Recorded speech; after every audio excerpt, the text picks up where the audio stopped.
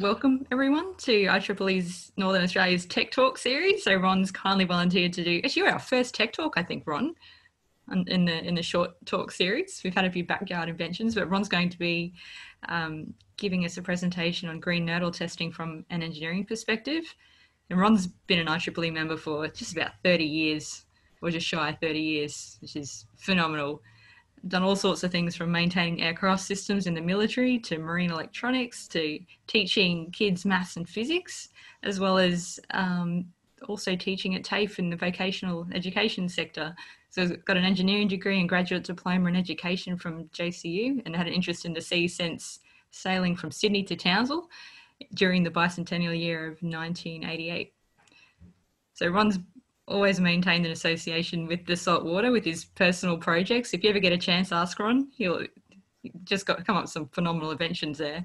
And he's also been a skipper and technical advisor with the JCU Total Health team for a period of several years. So today, as I mentioned before, Ron will be talking about green turtle nesting. It's my privilege to introduce someone with such a calibre in the marine science field. So I'm from AIMS, and Ron's also our Oceanic Engineering Society lead for IEEE Northern Australia. So thanks very much, Ron, and I'm really looking forward to your talk. Thank you very much, Melanie. Welcome, everybody. So hopefully I'll try and keep it to around about the 10 minutes and just give you a little bit of an engineering flavour on how we had to look at some turtles there a few years back. So just as a bit of a background, they start off as a hatchling. So on the top left-hand side of the screen, they're around about 5 centimetres. And once they're hatched, they do like a little wind-up toy action with their arms. So they go sort of left, right, left, right, left, right with their front flippers and crawl over the ground to reach the sea, often towards the light. Once they reach the water, they're into the full-on breaststroke then, and their little flippers are just like underwater wings, and off they take. They're an absolute underwater creature. They're only ungainly on the ground, and they're just absolutely beautiful in the water. After that, they head off to sea for some unknown periods of time, but around about the 15 years or so. Then they come back to shore. I don't know, but I imagine that it's probably because they're starting to become dinner plate size, and they're probably becoming a bit of a meal for some of the larger ocean predators. So after they've done that, they come into close to shore, and they sort of seem to stay in the same area for quite a while. They're sedentary, as it sort of says there, and so they are vulnerable, and they're vulnerable to maybe a dirty environment if that's where they're staying. So hello to Dr. Karina Jones there, who's holding a juvenile turtle. The green turtles have the 4 scales right behind their eyes. If we pop down to the subadult, bottom right-hand side, we can see clearly the 1, 2, 3, 4 scales behind the eye, and that's the mark of pretty well the green turtle. Under their subadult size, they then move over to being an adult. The males have a very long tail, and so you have to be a bio-trained person to know the difference other than that long tail to determine whether they're male or females. The adults then, I'm not quite sure their age, but they then make their way when they're fully grown and reproducing. They make their way back to where they were born pretty well. And the ones that we looked at were the ones that were at Rain Island. And Rain Island is the largest green turtle rookery in the world. And during the day, we have a little picture up on the top left-hand side. But what I'm talking about tonight is that in the engineering sense, a stable population, words like set point and negative feedback, what does that sort of mean? Well, basically, if you have a low input to a stable process with negative feedback, you will often increase your output.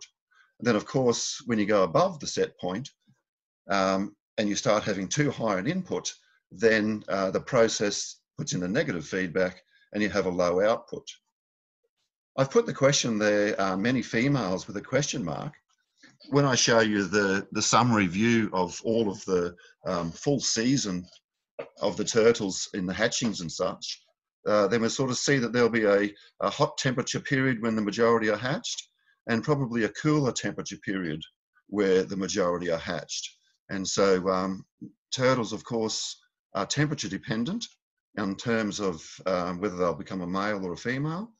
And so we'll look at that as we get down the slides. So beautiful Rain Island. This is my photo here. I took that from the beach. It has a very large bird population as well. It's a very small island. It has around about 2 kilometres or 1.8 kilometres of beach all the way around the island. And that beach nesting area is about 60 metres deep. So if you want to imagine what that is like in Townsville, that's the same as going from the rock pool to the marina where the yachts are, and that's about 2 kilometres long and the same distance, about 60 metres deep. So that's what's happening in the top left-hand side is what happens during the day. Beautiful, isn't it? It seems to be a nice sloping sand beach with the birds around and turquoise blue and dark blue areas. Because remember, it's actually not in the reef area. It's about 4 or 5 kilometres beyond the fringing reef, and has 300 metres deep water all the way around the island. And so it's actually more like a little tiny seamount, I suppose. At night time, the picture that we're seeing there is sort of not a raisin cake at all. What it is in 2006, Paul Gard did some research on determining the water table and the sand contour on that island. And they used all of the nautical information like mean low tides and lowest astronomical tide and such. But I was really lucky. I got data and information from a group of researchers who were already doing the research, and I just piggybacked the information and the data, which was kindly given to me from some Queensland surveyors. So they used what's called the UTM coordinate system, and they use the AHD, which is the Australian height datum. Now, the Australian height datum is easy to think about because it's just the 0 point sea level, basically, which just changes every couple of years due to the moon. Now, if we look down there, we use this photo to determine, well, not all turtles are nesting. Some are digging a hole for sure. Other ones seem to be just passing through or trying to find a spot. But I sort of use that, and we'll see in the last slide, as some sort of a guide and a distribution for numbers of turtles on the beach compared to a number of turtles actually nesting. Moving to the third slide along, the DGPS information there, that's a differential GPS. So these Queensland surveyors have got the Queensland Surveying Group has got a surveyor mark on the island. And the DGPS is the differential GPS, which maintains a very precise measurement at a high accuracy. And they can even see the movement of the islands and the continents over time now because, we move like 7 centimetres a year towards the equator. Australia does pretty well.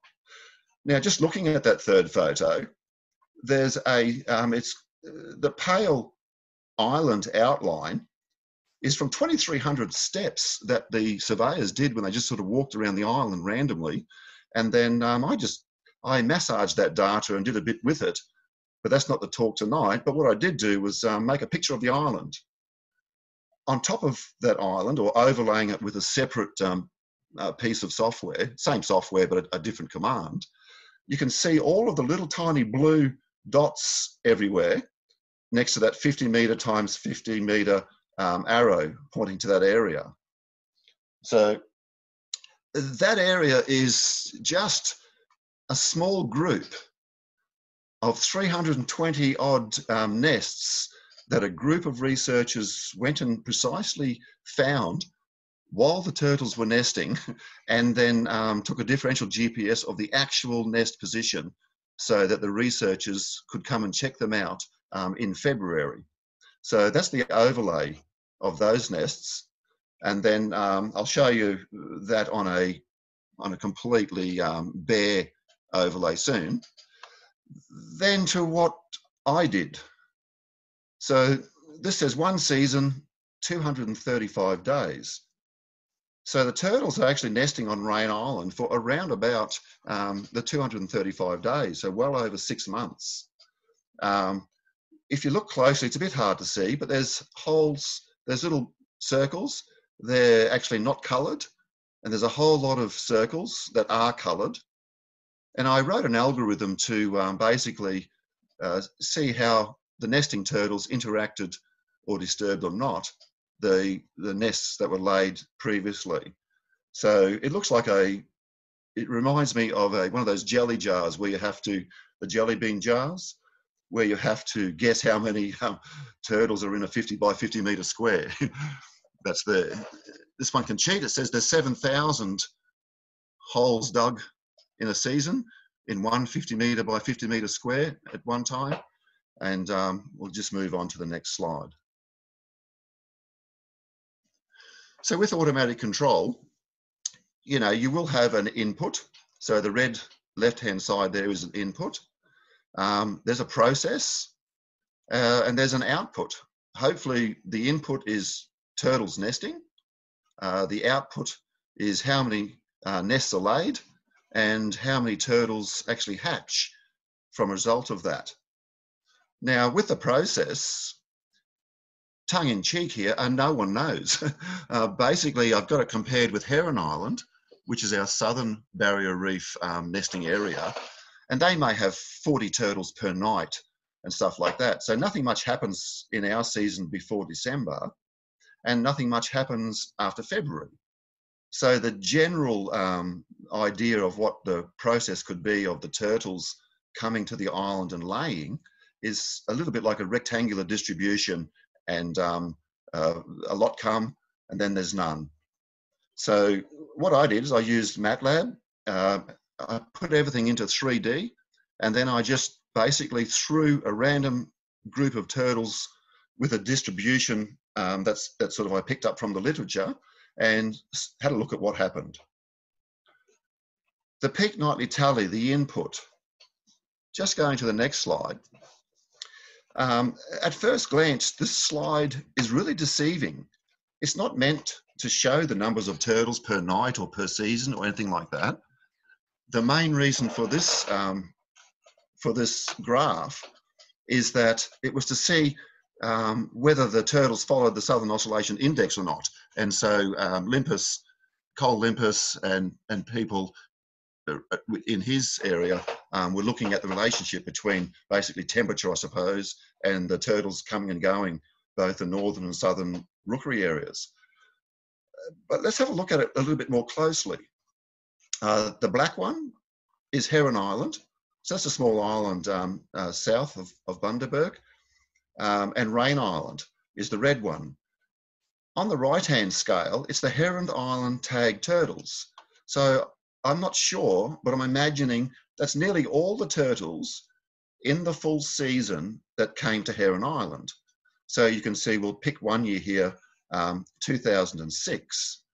So in 2006, we had the black ones, they had around about 1,700 turtles, all up for the whole season on Heron Island.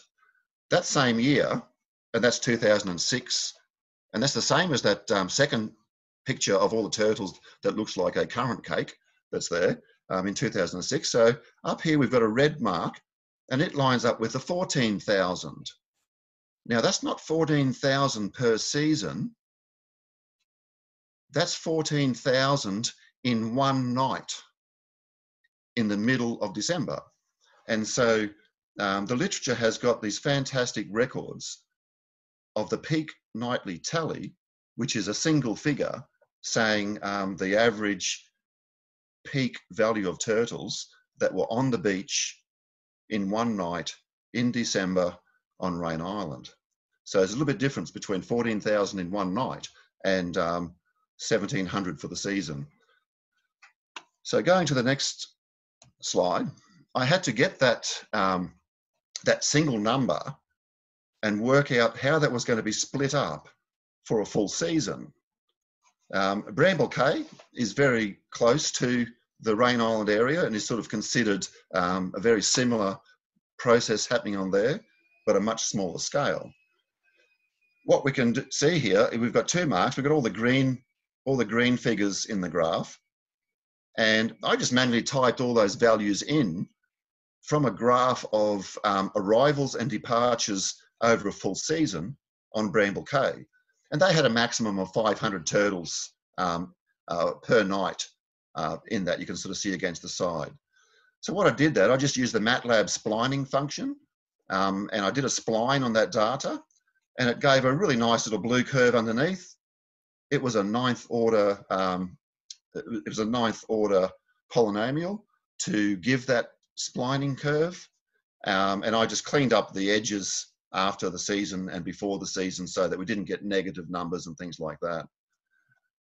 If you look at it closely, it looks very similar to a 1 minus cos curve, and it pretty well loosely aligns with the temperature curve for the year. So moving over to the next part of this slide, I've got 1 year there with 13,800 tally. That was that mid-December night in 2006 with that picture of the turtles.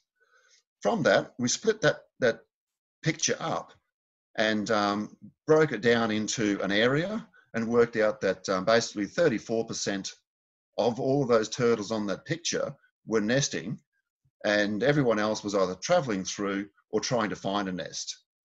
And so if we look at that, there was 13,800 on the island, but we could pretty well say that as a first order guess, the only 34% are nesting. So that was the number used to determine who's laying eggs and who's not.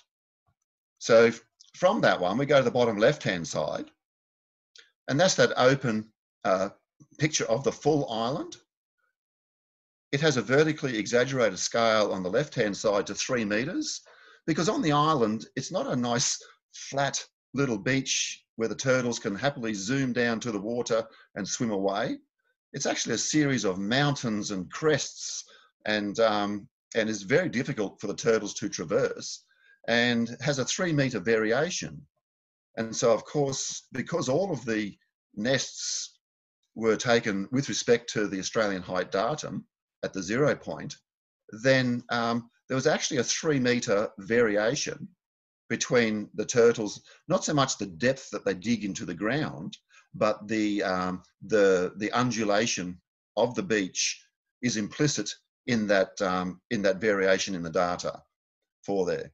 So we've got 1, 2, 3, 4 main areas that they had on the island, and I concentrated the sample space, a 50 meter by 50 meter area that is 3 meters deep, just at this point, with all of the jelly bean jar pictures again.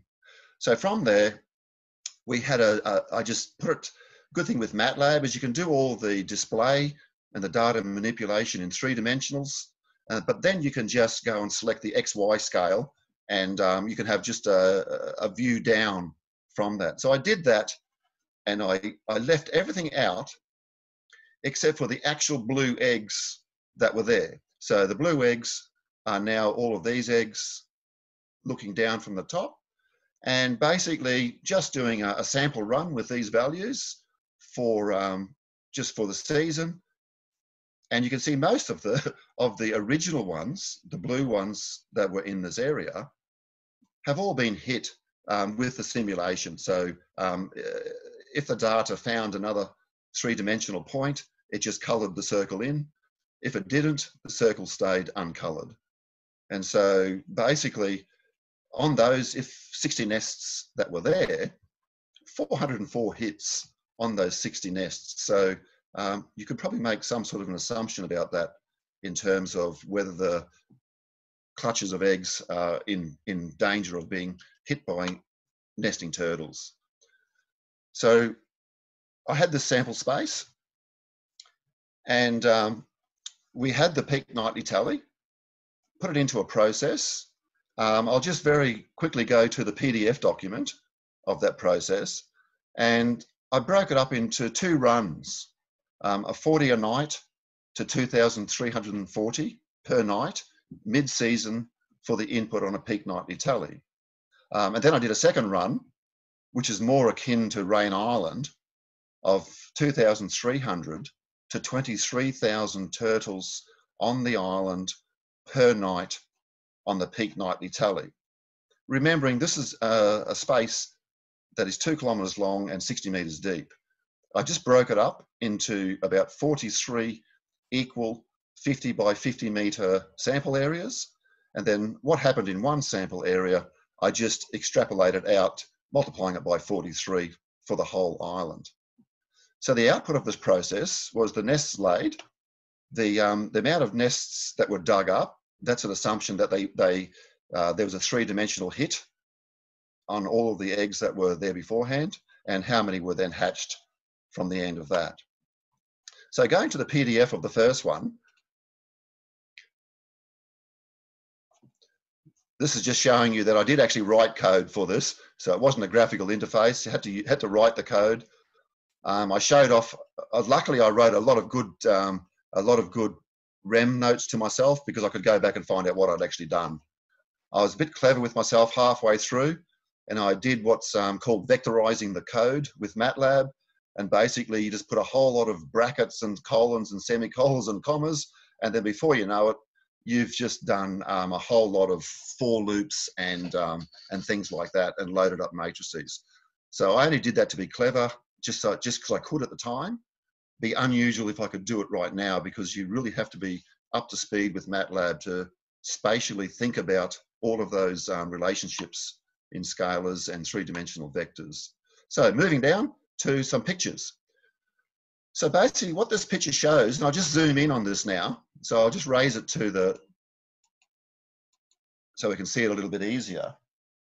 So what I've done is that, what this all is this. So on the bottom half of the graph, it's a 50 by 50 meter sample area. And the blue is that nothing happens until basically December. And then you have so many turtles per night.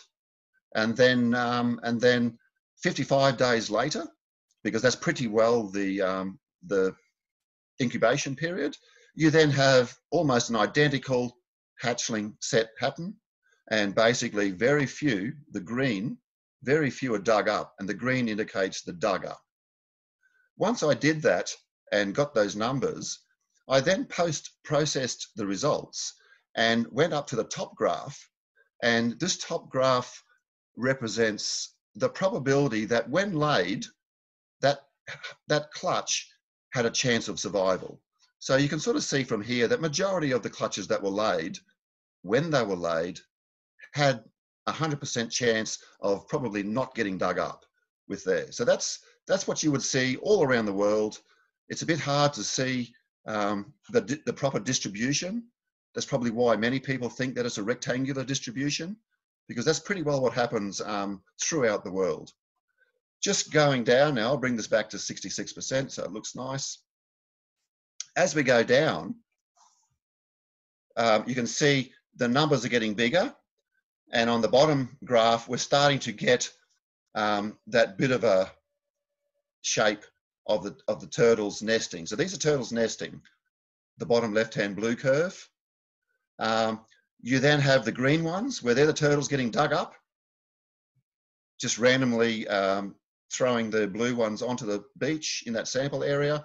And then if they hit the same area or shallower or deeper than the ones that are already there, then it's considered a hit. And then if there's been no hits, whatever data was in the 3-dimensional matrix that I had stayed a number, then that number, because it wasn't 0, must have hatched. So then you can see it's a very similar idea. You have all the turtles in the blue laying. 55 days later, you have a very similar shape of what got laid being hatched on the island. Now, a guy called Neithammer and Balatz in the 90s had to do almost a single slit experiment on this, because the island that they checked to find some sort of a distribution of the arrival and departure over a full season was so minimal that it took them 6 years to get enough data over the full nesting season before they got a shape starting to appear. Up until then, it was just a random set of blobs. And so that shape is very similar to this shape. And so it gives me confidence to say that, well, it's probably doing that sort of thing. Now, let's have a look at this, the expected survival from when they're laid. When they first arrive with these small numbers, remembering what are we looking at here? We're looking at 400 a night. So that's already exceeded most of the rookeries in the world, but it hasn't even touched the beginning of Rain Island's turtles. So you can see already that the early arrivers were most probably okay when they got laid, but then once the population started to arrive, the chances of being dug up were starting to get pretty high. And at the end of the season, you can see that their chances of being laid and hatched and not being dug up were relatively high. If you squint your eyes and do a correlation, not even a correlation curve, but if you squint your eyes and do a mean average of all of that, probably around about here, we're getting to 50, 60% success, probably more in the 80%. In the literature, and we'll see it as we move to the other populations now, I'll just move down a bit. In the literature, there's a number, 85% in April, that has made it into the literature and is always used as the, well, 5 years ago it was anyway. It's always used as the standard. If it's not getting 85%, then there's something going down. So just looking at a few more numbers up here, and the beginnings and the ends are okay, but you can see the group of turtles in the middle are starting to have little success of getting through, but they're still 50, 60%, that's fine. We're up to 700 turtles a night. So do a few more, and you can sort of start to see that we're up to only 1,700 turtles per night on the island. And already there's a chance of a whole lot of the turtles that are laying, the blue line on the bottom, are now digging up this many of the greens, and the reds are what didn't get hit, and they hatched after their 55 days. So you can see here that already you're getting a major population still 55 days later, and it's still in the middle, and it sort of follows the shape of the laying.